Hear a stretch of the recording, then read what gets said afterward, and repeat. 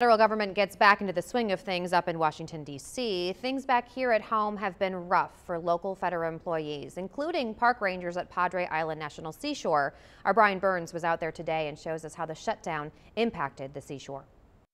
Visitors here tell me that park employees have done a tremendous job of cleaning up the debris that washed ashore only at the beginning of this week.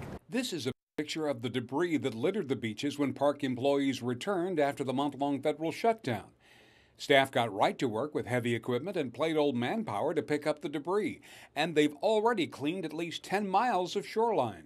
Visitors have been impressed. About 4 days ago, we came down here and it was pretty messy, but they've done a really good job of cleaning it up. We don't know where it came from. Currents brought up on the beach. There's a ton of wood and other debris on the beach right now. We're doing our best to get it cleaned.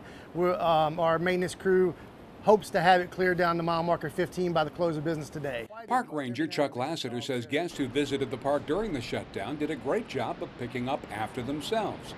But the month-long furlough was hard on the 60 or so people employed at the park. While the park-sponsored Kite Day won't happen this year, they encourage everyone to come out and fly their own kite anytime they'd like. From Padre Island National Seashore, Brian Burns, 3 News.